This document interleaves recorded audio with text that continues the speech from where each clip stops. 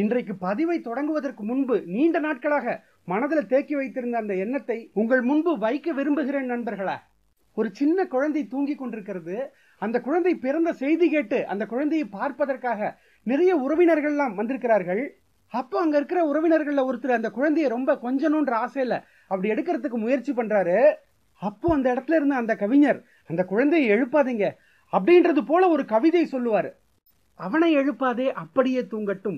ஏன்னாக்க வருங்காலத்துல பெரியவனான பின்னாடி வளர்ந்த பின்னாடி அவனுக்கு காதல் வருமோ, காதலுக்கு தடை வருமோ, மோதல் வருமோ, முறைகெடுவார் துணை வருமோ, செய்ய தொழில் வருமோ, நன்றி இழந்த நண்பர்கள் நாற்புறமும் சூழ்வாரோ, என்ன வரும் என்று இப்போது யார் அறிவார். அதனால அவனை எழுப்பாதே, அப்படியே தூங்கட்டும்.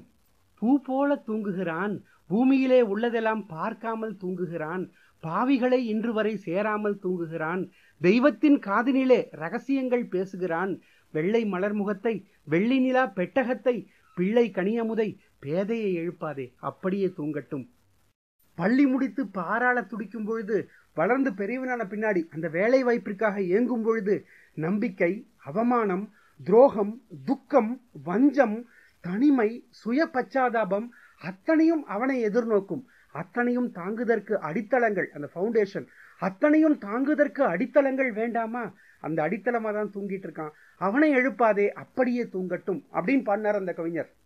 சரி, கவிதையெல்லாம் இதுக்கு இப்ப இங்க வந்து சொல்லிட்டு இருக்கீங்க என்று மனதுல கேள்வி எழக்கூடும். ஆனா கடந்த சில வாரங்களாகவே, நிறைய நாட்களாகவே நிறைய நண்பர்கள் நம்முடைய தளத்துல அற்புதமான கேள்விகளையும் கருத்துக்களையும் எழுதி கொண்டே இருக்கிறார்கள். வாரத்துக்கு 2-3 வீடியோ போடுங்களேன், அல்லது தினமும் வீடியோ போடுங்களேன் என்று ஒரு சில நண்பர்கள்.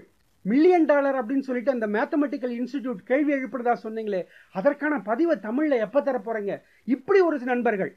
ஜோதிடத்தை பற்றி பதிவை தர முடியுமா அப்படின்ட்டு இன்னொரு நண்பர். நிச்சயமாக ஜோதிடம் என்பது ஆச்சரியங்களையும் அதிசயங்களையும் தன்னகத்தே உள்ளடக்கி இருக்கிறது அப்படின்றது மறுக்க முடியாது. அதுவும் நம்ம ஊர்ல நிறைய பேருக்கு ஜோதிடத்துல ஆர்வம் உண்டு. அதை பற்றி அதுவும் யாரும் கேட்காத, இதுவரை கூறப்படாத தகவலாக தர வேண்டும் அப்படின்ற எண்ணமும் என் மனதில் உண்டு. இதற்கெல்லாம் மேல அண்ணா உங்க பதிவு நல்லா இருக்கு அப்படின்னு சொல்ற அந்த முகம் தெரியாத சகோதரனும் முகம் தெரியாத சகோதரியும், நிச்சயம் இவர்கள் எல்லோருக்குமே பதிலளிக்க வேண்டும் அப்படின்ற ஆசை எண்ணம் மனதில் ஓடிக்கொண்டே இருக்கிறது. ஆனா அதற்குரிய நேரம் தான் கிடைக்க மாட்டேங்குது. ஏன்னா ஒருத்தருக்கு மட்டும் பதிலளித்து விட்டு மற்றவர் எல்லாருக்கும் பதிலளிக்க 200 கமெண்ட் வருதுங்க. ஒரு கமெண்ட்டுக்கும் பதில் சொல்லும் பொழுது 200 நிமிடங்கள், 3 மணி நேரம். அத்தனை கருத்துக்களும் தலை வணங்கக்கூடிய கருத்துக்கள். உண்மையாலுமே இதெல்லாம் போக அந்த அலுவலக பணி தொடர்பான பயணங்கள், பயணத்துல எங்கேயோ ஒரு இடத்துல எந்த இடத்துல இடம் கிடைக்குதோ அந்த ஹோட்டல்ல போய் தங்கி, இது போன்ற பலவிதமான விஷயங்களுக்கு நடுவுல இருப்பது ஒரே ஒரு ஞாயிற்றுக்கிழமை, ஒரே ஒரு நாள். அந்த ஒரு நாள்ல நிச்சயம் ஒரு பதிவாவது, அதுவும் புதிய தகவலாக, அறிவியல் சார்ந்த தகவலாக, அடுத்தவர்களுக்கு நிச்சயமாக அதனால ஏதாவது பயன் இருக்கும் அப்படின்ற தகவலாக, உண்மையான செய்தியாக பார்த்து முடிந்த அளவிற்கு அந்த ஞாயிற்றுக்கிழமை நிச்சயமாக ஒவ்வொரு பதிவாக வழங்கி கொண்டுதான் இருக்கிறேன் நண்பர்களே. அதே வேளையில நீங்கள் கூறும் அந்த ஒவ்வொரு கருத்தையும், நீங்கள் கேட்கும் அந்த கேள்வியும் எடுத்து வைத்து குறித்து கொண்டுதான் இருக்கிறேன். நிச்சயமாக இன்று இல்லை என்றாலும் வேறொரு நாள் அதற்கான பதிலையும் பதிவாக கண்டிப்பாக நேரம் கிடைக்கும் பொழுது நிச்சயமாக தருவேன் அப்படின்ற உறுதிமொழியுடன் இன்றைய பதிவை தொடங்குகிறேன் நண்பர்களா.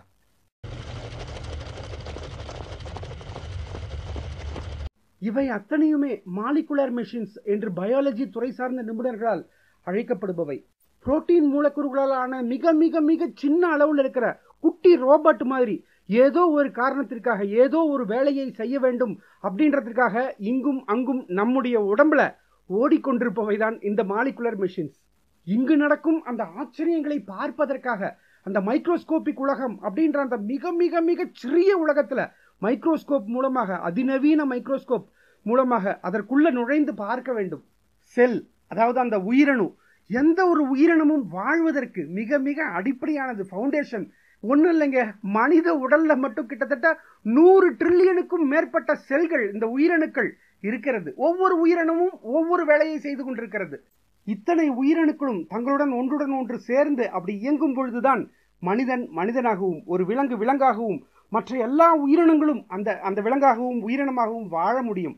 நாம் வாழற இந்த பூமியிலிருந்தும் இந்த சூரிய மண்டலத்திலிருந்தும் எங்கேயோ எத்தனையோ ஒளியாண்டுகளுக்கு அப்பால் இருக்கிற அந்த கருந்துளையை இங்க இருந்துட்டு லேட்டஸ்ட் அதிநவீன அந்த தொழில்நுட்பம் முடி அந்த டெலஸ்கோப் மூலமாக படம் பிடிக்கும் பொழுது இங்க இருக்கிற அந்த மனித உடம்புக்குள்ள இருக்கிற அந்த கோடிக்கணக்கான செல்கள்ல, அதாவது அந்த உயிரணுக்கள்ல என்னதான் நடந்து கொண்டிருக்கிறது அப்படின்ட்டு அதிநவீன மைக்ரோஸ்கோப்பை வச்சு அப்படி பார்ப்போமே என்று அந்த ஆய்வகத்துல களத்துல இறங்கியது பயாலஜி துறை சார்ந்த நிபுணர்கள் குழு. அங்கு அவர்கள் கண்ட காட்சி தாங்க இது. இந்த காட்சி ஒவ்வொரு ஆய்வாளரையும், ஆராய்ச்சியாளரையும், இந்த நிபுணர்களையும் அதிர்ச்சி கலந்த ஆச்சரியத்தின் உச்சத்துக்கே கொண்டு சென்றது அப்படின்னா மிகையல்ல. ஆய்வாளர்கள் ஏன் அதிர்ச்சி அடைய வேண்டும், அங்கு என்னதான் நடந்து கொண்டிருக்கிறது அறிந்து கொள்ள மைக்ரோஸ்கோப் உலகத்திற்குள் நுழைந்து பார்க்கிறது. மறைந்திருந்து பார்க்கும் மர்மம் என்ன? இத்தினூண்டு அளவு இருக்கிற இந்த குட்டி மூடி சைஸ்ல மட்டும் கிட்டத்தட்ட 40 கோடிக்கும் மேல அந்த செல்கள் இருக்கு. ஒவ்வொரு செல்லும் யாரோ கொடுக்கிற அந்த தகவலை பெற்றுக்கொண்டு அப்படி அதனுடைய வேலையை செய்ய தொடங்கும்.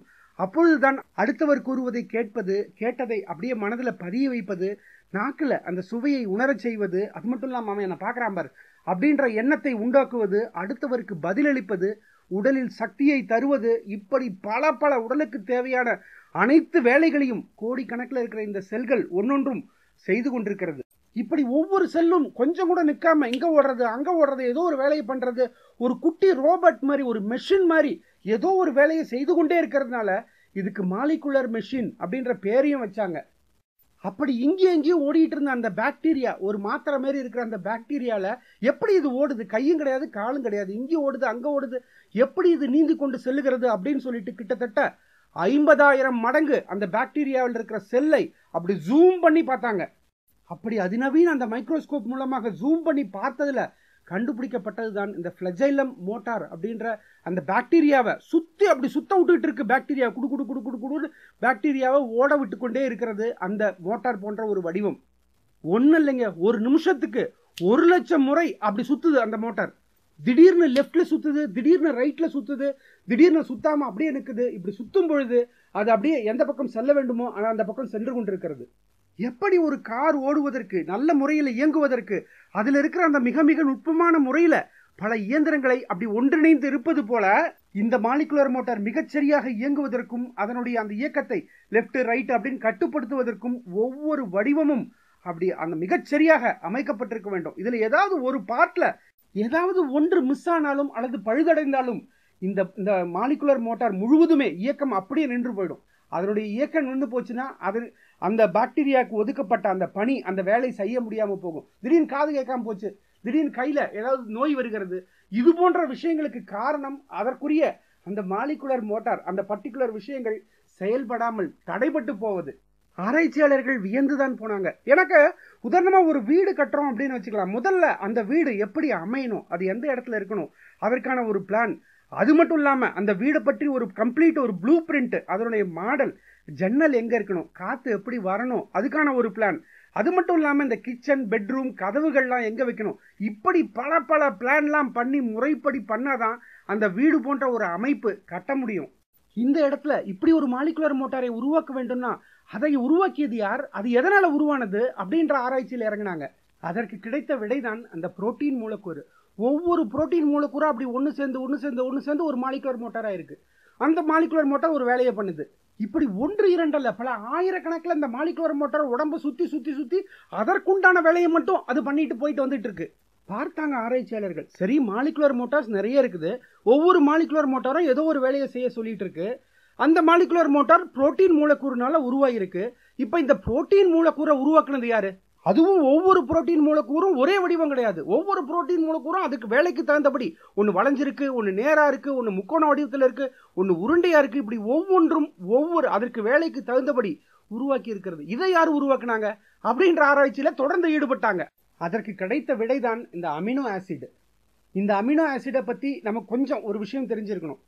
எப்படி ஆங்கிலத்துல ABCD அப்படின்னு சொல்லிட்டு 26 எழுத்துக்கள் இருக்கிறதோ, தமிழ்ல அ ஆ இ கா ஞா சா ஞா இப்படி 246 எழுத்துக்கள் இருக்கிறதோ, அந்த ஒவ்வொரு எழுத்தை வச்சுதான் அந்த வார்த்தைகளை, வாக்கியங்களை உண்டாக்க முடியும். உதாரணத்திற்கு ஆங்கிலத்துல ஹவு டிட் லைஃப் பிகின் அப்படின்னு எழுதணும்னா HOWDID இப்படி எழுதினாதான் அதனுடைய அர்த்தம் புரியும். சும்மா கண்ணாம்பிரான் போட்டா அதற்கான அர்த்தமே யாராலையுமே புரிந்து கொள்ள முடியாது. அதே போலதான் அந்த வேலையை செய்து கொண்டிருக்கிறது இந்த அமினோ ஆசிட். ஒரு லாங்குவேஜ் மாதிரிங்க, ஒரு மொழி மாதிரி. எப்படி இந்த எழுத்துக்கள் நிறைய ஆங்கிலத்தில் 26 எழுத்துக்கள் இருக்கிறதோ அதே போல அமினோ ஆசிட்ல 20 வகைகள் இருக்கு. ஒன்னொன்னுக்கும் ஏ பி சி டி அப்படின்ற பேர் கொடுத்திருக்காங்க. இந்த 20 அமினோ ஆசிடும் ஒண்ணுக்குள்ள ஒண்ணு அப்படி சேர்ந்து எப்படி அந்த வாக்கியங்கள் உருவாக்குகிறதோ கண்ணாப்பினான்லாம் கிடையாது. ஒரு மீனிங்ஃபுல்லாக ஒரு அர்த்தமுள்ள வடிவமாக வர வேண்டும்னா ஏ அப்படின்றது இன்னொரு மீனிங்ஃபுல்லான அமினோ ஆசிடுடன் இணைந்து அந்த புரோட்டீன் மூலக்கூறையை உருவாக்குகிறது. அப்படி அர்த்தம் இல்லாம சும்மா கண்ணா பின்னான்ட்டு ஒரு அமினோ ஆசிட் இன்னொரு அமினோ ஆசிடா அப்படி இணைஞ்சு இணைஞ்சு இணைஞ்சு வந்துச்சுன்னா ஒரு புரோட்டீன் மூலக்கூறு கூட உருவாகாமல் எல்லாம் அப்படி பிச்சு பிச்சு பிச்சு போட்டு அந்த செல்லுனால பயனே இல்லாது போய்விடும். சரி, மாலிகுலர் மோட்டார் இருக்குது. அந்த மாலிகுலர் மோட்டார் புரோட்டீன் மூலக்கூறுனால உருவாக்கப்பட்டிருக்கிறது. இந்த புரோட்டீன் மூலக்கூறு அந்த அமினோ ஆசிட்னால உருவாகி இருக்கிறது. அப்படி ஒன்று ஒன்றா சேர்ந்து சேர்ந்து சேர்ந்து இப்போ ஆராய்ச்சியாளர்களுக்கு அடுத்த கேள்வி வந்தது, இந்த அமினோ ஆசிடுக்கு ஏபிசிடி மாதிரி தான், அதற்கு யார் இப்படி உருவாக்க சொன்னது? இந்த புரோட்டீன் இந்த வடிவத்தில் தான் வர வேண்டும் அப்படின்ற இன்ஸ்ட்ரக்ஷனை இந்த அமினோ ஆசிடுக்கு கொடுத்தது யார் அப்படின்ற கேள்வியில மேலும் இறங்கினாங்க. அதற்கு கிடைத்த விடைதான் டிஎன்ஏ. இந்த டிஎன்ஏல தாங்க அத்தனை தகவலும் அத்தனை விஷயமும் கட்டளைகளும் அடங்கி இருக்கு. ஒரு மாலிகுலர் மோட்டார் எந்த வடிவத்தில் உண்டாக வேண்டும், டிஎன்ஏ சொல்றபடிதான் அந்த மாலிகுலர் மோட்டார் உண்டாகும். ஒரு மாலிகுலர் மோட்டார் என்ன வேலையை செய்ய வேண்டும், டிஎன்ஏ சொல்றபடிதான் அது அதனுடைய வேலையை செய்யும். ஒரு புரோட்டீன் மூலக்கூறு எந்த வடிவத்தில் அமைய வேண்டும், டிஎன்ஏ சொல்றபடிதான் அது அந்த உருண்டை வடிவமா நீள் வடிவமா வட்ட வடிவமா அது டிஎன்ஏ சொல்றபடிதான் அமையும். இப்படி அத்தனை கட்டளைகளும் ஒரு கம்ப்யூட்டர் கோடிங் மாதிரி ப்ரோக்ராம் போல இந்த டிஎன்ஏல பதிவு செய்யப்பட்டிருக்கிறது. இப்படி டிஎன்ஏல பதிவு செய்யப்பட்டிருக்கிற அந்த தகவலை ஹெலிகேஸ் அப்படின்ற இன்னொரு மாலிகுலர் மெஷின் அப்படி பிரிக்கும். அப்படி பிரிச்ச உடனே இன்னொரு மாலிகுலர் மெஷின் ஓடி வந்து அந்த டிஎன்ஏல இருக்கிற தகவலை அப்படியே காப்பி அடிச்சு இன்னொரு டிஎன்ஏ காப்பியை உண்டாக்கும். அப்படி உண்டான காப்பி டிஎன்ஏவானது இந்த டோர் கீப்பர், அந்த கேட் கீப்பர்னுடைய செக்யூரிட்டி, அவர்களுடைய பர்மிஷனை பெற்று வெளியில வரும்.